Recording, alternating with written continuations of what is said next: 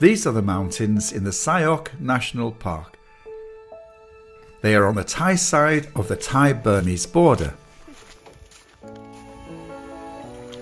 This wild place is home to many Karen refugees living in Thailand. Our friend Somchai came to Thailand many years ago as a refugee.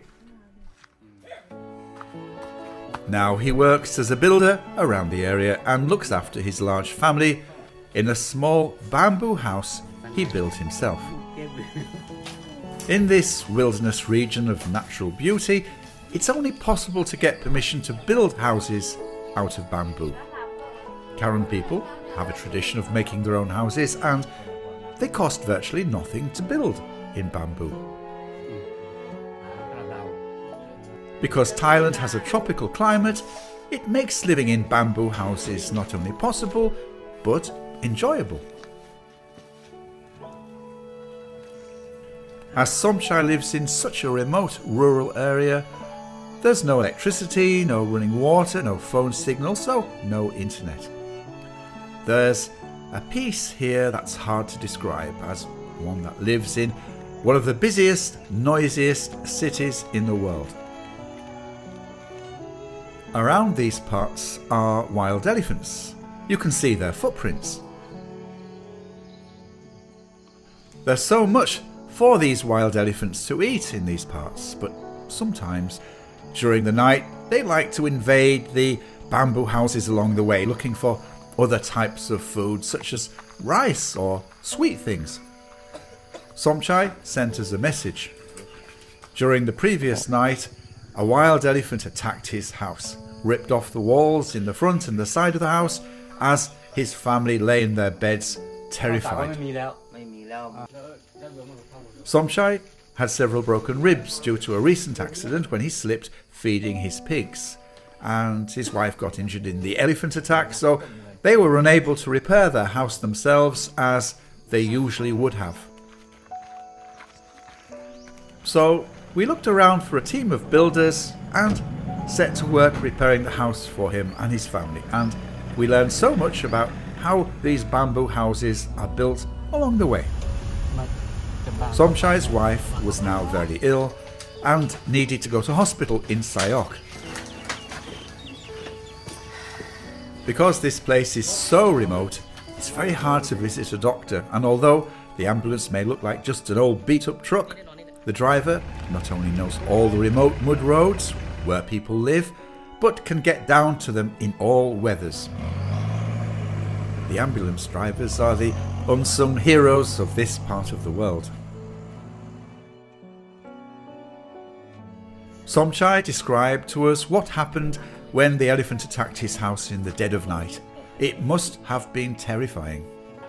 Emily brought her paints and a canvas with her so she could try and capture what had happened in a picture. Somchai's grandchildren hadn't ever drawn or painted before, so for them it was an opportunity to have some fun.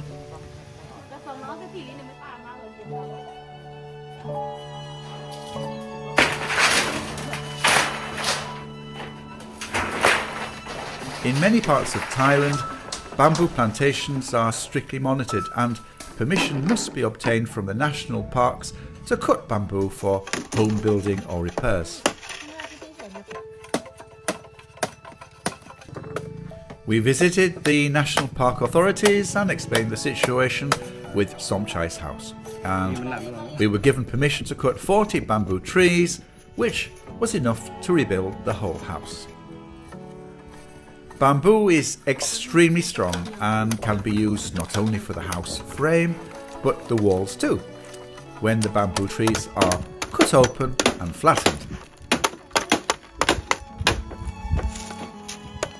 The weight of the bamboo trees broke our motorbike's sidecar, but we got lucky and a tractor driver came by and offered to deliver all the bamboo trees we needed to repair the house.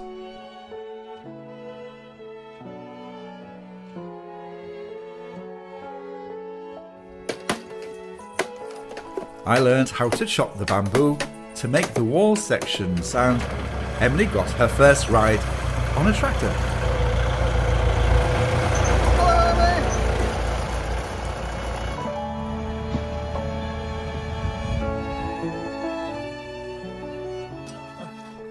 Each section of the outside wall is made from one bamboo tree, cut just enough to make strips that hold together, but not cut any more so as the strips would come apart. So there's an art in getting it just right. When bamboo is freshly cut, it's green. It changes colour to yellow with about a week's sunshine. We didn't have a ladder, which would have been very useful, but some skillful acrobatics saved the day.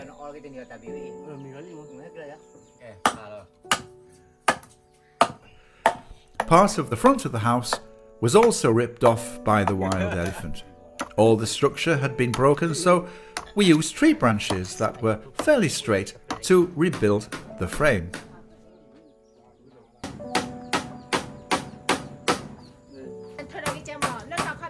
As you saw, Somchai's house is made of bamboo trees. It cost him virtually nothing to build. His whole family, each generation, lives together and cares for each other happily under one roof. Somchai's family have little in the way of material things, but to some they are rich in many other ways. Somchai's wife recovered and is back home again. Thanks for watching, stay safe